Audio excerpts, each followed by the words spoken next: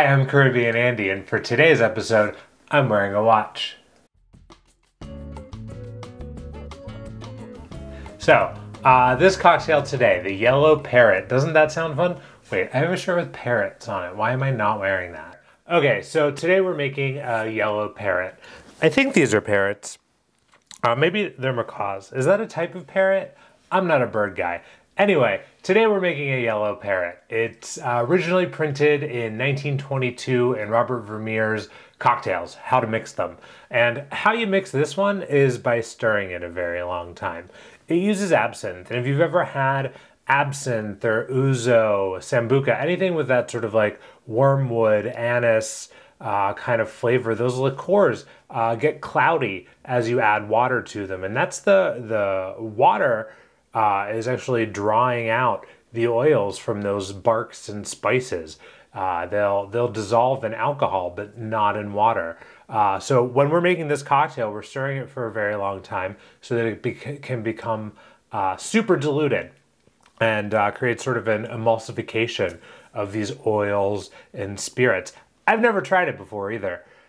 So we're going to stir it for at least a minute. That's why I have my watch on. I'm probably still just going to guess. But also, I'm really curious to see how this goes. Another person might have done a practice one. I did not. I don't have that kind of time. Time, again. Well, let's stop wasting it. Let's make this cocktail. So we're going to go ahead and serve it on the rocks. I'm going to put some nice big square cubes in there. That's good. And then I'm going to use a mix of those as well as some meltier ice to build our cocktail. And it's equal parts, probably my favorite way to make a beverage. So we're going to do 1 ounce of our absinthe.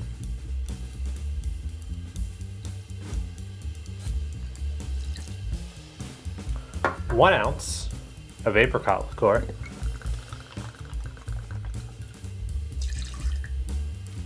And 1 ounce of yellow chartreuse.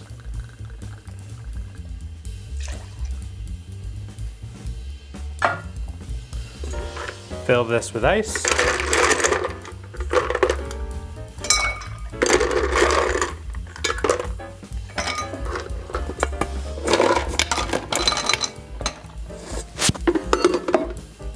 I'm not messing around.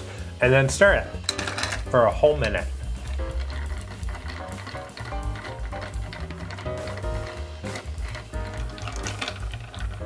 Wow, you can see it's really gotten cloudy and thick, almost milky. Strain that right over top. What a fun little science experiment. And then we're gonna do a big lemon peel as our garnish. We'll just put it right in there. And this is our Yellow Parrot. Cheers.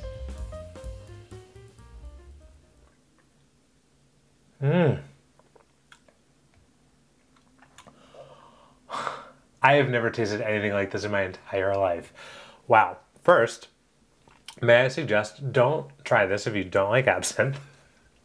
Obviously, yellow chartreuse has a lot of similar sort of flavor, so you're really getting that like big herbaceous punch definitely in there.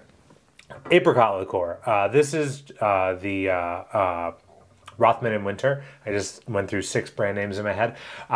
This is super sweet, really like nectary, has some like notes of honey, obviously apricot forward. This stuff, a little goes a long way. With an ounce of it in this cocktail, you really are just getting a touch of sweetness. It's crazy. This is still really balanced. If this cocktail appeals to you, try and make it.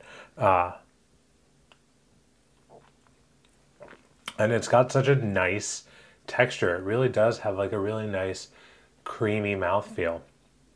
My goodness. This is really something.